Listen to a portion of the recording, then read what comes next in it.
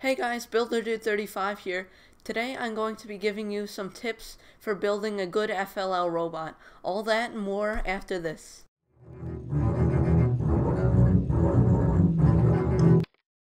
Now the first thing I have to say before I go on to the tips is that I don't want to force anything onto you. These are just things that I've learned through my experience that I think might help you. But if you have anything better that you would rather try instead, then go right ahead and try that. So with that being said, let's move on to the 8 tips.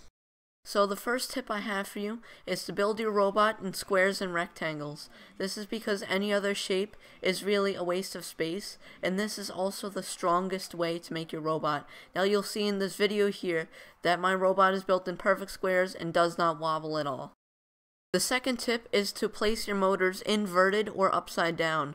Now you'll see in this picture how much space it saves. If you have them right side up, your robot becomes way too tall and top heavy, but if they're upside down like I'm showing in this picture, you can get a very compact robot. The one disadvantage is this means that negative power is going to make your robot go forward, but that's an easy thing to compensate for in the program. The third tip is to place your EV3 brick backward on your robot. This isn't that important, but the reason for this is to make it easier to access the EV3 buttons when your robot's in base without turning it around. The fourth tip is to very neatly coil the wires on your robot. Now you'll see in this picture that I've done exactly that. I've coiled all the wires where they're out of the way of any moving parts on the robot, and this is important because you don't want your robot to drive around like a spaghetti monster and then your wires get caught on something on the field or on a moving part in your robot and then you have to rescue it. The fifth tip is to place color sensors on the front of your robot.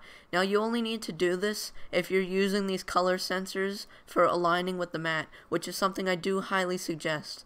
If you want to learn how to do this, I'm going to put an annotation up right now that is going to send you to a video that teaches you how to make an alignment program for your robot that'll perfectly align your robot to the lines on the mat. Tip number 6 is to use the tallest wheels you can possibly find. This is going to give your robot more grip, and it's going to make your robot go faster, which is in the end going to make it more agile and save you a lot of time. Tip 7 is to use an appropriate rear wheel on your robot. Ideally what you want to use is the ball caster that's shown in this picture. It's this part that's shown, and there's a little metal ball that clips into it, but unfortunately I don't have one of those. So this is pictures of what I have built. I don't really have an exact method of building these.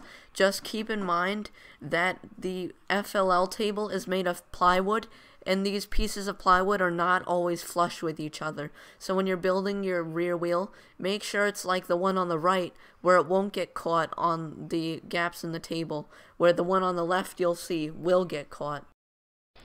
Tip 8, which I feel is the most important tip, but is the most difficult, is to use dog ears and make your attachments modular, so you can take your motorized attachments on and off in just seconds.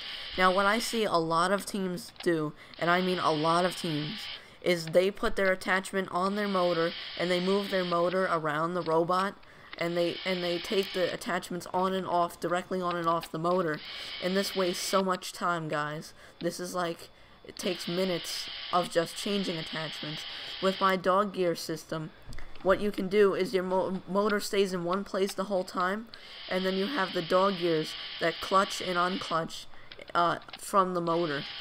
And now next week, or this coming weekend, I'm going to be posting a tutorial that is going to tell you step by step exactly how to build these dog gears.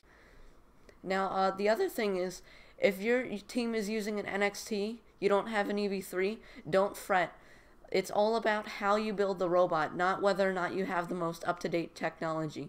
In Nature's Fury, my team used an NXT, and we scored 368 points on the table. So it's all about how you build the robot, not whether or not you have the most up-to-date technology.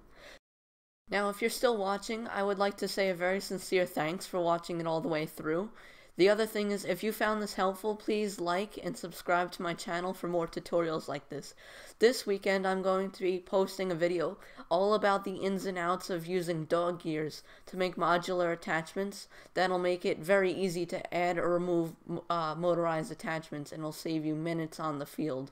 So all that next week. Thank you for watching, and I'll see you around.